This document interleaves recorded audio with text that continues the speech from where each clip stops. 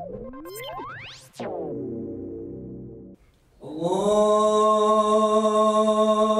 أكبر الله أكبر لا إله إلا الله. الحمد لله نحمده ونستعينه ونستهديه ونعوذ بالله العظيم من شرور أنفسنا ومن سيئات أعمالنا. من يهده الله فلا مضل له ومن يضلل فلا هادي له، وأشهد أن لا إله إلا الله وحده لا شريك له، وأشهد أن محمدا عبده ورسوله. اللهم فصل وسلم على هذا النبي العظيم وعلى آله وأصحابه الغر الميامين وعلى من دعا بدعوته إلى يوم القيامة والدين. فأما بعد، أوصيكم ونفسي الخاطئة الخطاء بتقوى الله عز وجل وكثرة مخافته، حيث أمرنا في محكم التنزيل بعد أعوذ بالله السميع العليم من الشيطان الرجيم: يا أيها الذين آمنوا اتقوا الله حق تقاته ولا تموتن إلا وأنتم مسلمون. جاء الإسلام بعقائد بنى عليها صرح أحكامه وتعاليمه. الإسلام بناء شامخ، وأركانه وأصوله عقائد. وعقائد الإسلام كثيرة، ترجع إلى 3 عقائد، منها العقيدة في الله، وهي أصل العقائد. ففي العقائد أيضا أصول وفروع. فالعقيدة في الله أسمى وأعظم العقائد.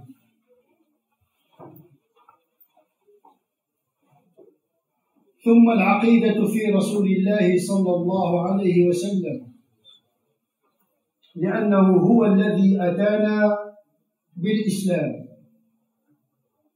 فالطعن فيه طعن في الإسلام كله بما فيه التوحيد. ثم العقيدة الثالثة وهي العقيدة في اليوم الآخر. فمرد العقائد جميعا إلى هذه العقائد 3: الإيمان بالله وبرسوله وباليوم الآخر. وعن هذه العقائد تتفرع عقائد أخرى بالكتب، الملائكة، لكن أصول العقائد في هذه 3. ويأتي ذكرها في القرآن أكثر من ذكر غيرها. كي تعرف أهمية الموضوع في القرآن، ابحث في عدد السور والمقاطع القرآنية التي تتناول هذا الموضوع، فإنك تجد أن الحديث عن الله أخذ من القرآن الجزء الأوفر. ثم نبوة النبي صلى الله عليه وسلم، ثم اليوم الآخر. فاليوم الآخر وهو حديثنا اليوم يحتل المكانة الكبرى، لأنك قد تؤمن بالله وبرسوله، ثم بعد ماذا سيكون؟ فاليوم الآخر الإيمان به يغير السلوك، لأنك قد تؤمن بالله، فإذا كان هذا الإله لا يحاسبك، تفعل ما تشاء، فلا بد من مرد إليه، ولا بد من حساب، ولا بد من مثول بين يديه. المسلم يعيش بهذه العقيدة أنه سيأتي إلى الله فردا، وسيقرأ كتابه، وسيحاسب. أفحسبتم أنما خلقناكم عبثا وأنكم إلينا لا ترجعون؟ فإذا خلق الإنسان بغير حساب قد يكون هذا الوجود من قبيل العبث. إنما نحيا ونموت وما يهلكنا إلا الدهر، نموت ولا شيء بعد الموت. فالرجوع إلى الله يعطي بعدا للحياة أزليا، فالموت ليس فناء، إنما هو رجوع إلى الخالق. فالمسلم يتحرك في الحياة بهذه العقيدة أنه يوما من الأيام سيقف بين يدي ربه، فورب السماء والأرض إنه لحق مثل ما أنكم تنطقون، يرونه بعيدا ونراه قريبا، وليس بينك وبين اليوم الآخر إلا الموت، فمن مات فقد قامت قيامته. فالمسلم في حياته يمشي إلى الله بعاطفتين: بعاطفة الرجاء، يرجو رحمة ربه لعل الله يرحم ضعفه وتقصيره، وبعاطفة الخشية والخوف لأنه يخاف من العقاب. هكذا يكون السير إلى الله بين الرجاء والخوف، لأنه سيحاسب على كل حال. فلا تصح عبادة بدون هذين الشعورين: الذي يصلي ويصوم ويتقي أو يعصي ولا يجد في قلبه الرجاء في رحمة الله والخشية من عقابه، فعبادته لا معنى لها. الذين يؤتون ما أتوا وقلوبهم وجلة، يصلي ويصوم ويخاف أن لا يقبل منه أو يرجو أن يقبل منه، يعصي الله ويخشى أن يعاقب ويرجو أن يغفر ذنبه. وهذا الشعور عبادة. فالخوف الرجاء في حد ذاته من أعظم أنواع العبادات. واحد كيصلي وكيصوم مسلم ولا يحس خوفا ولا رجاء، بحال اللي كياكل الشوينغوم، اللي كيصلي في بلاصتو ما كيستافدش، لا يستفيد من عبادته. لا بد من هذين الشعورين. لكن لا ينبغي أن يسير به الرجاء إلى أن يأمن عذاب الله.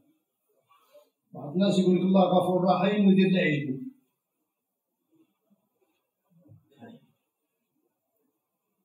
أو يدفع به الخوف إلى القنوط من رحمة الله.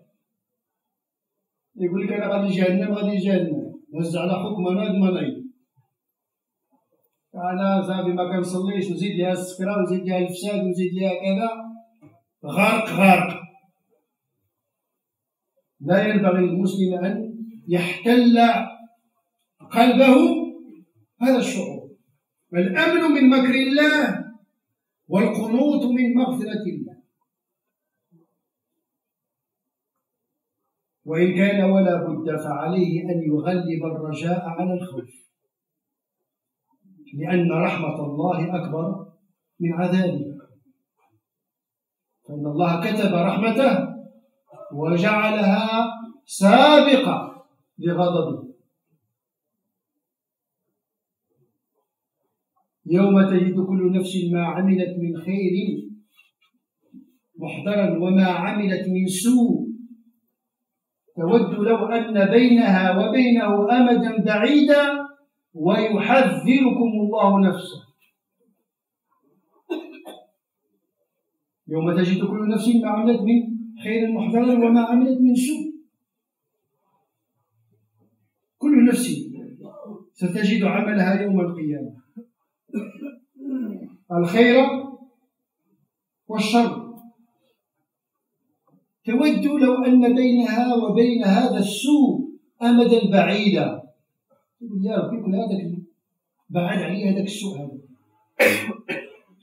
ويحذركم الله نفسه.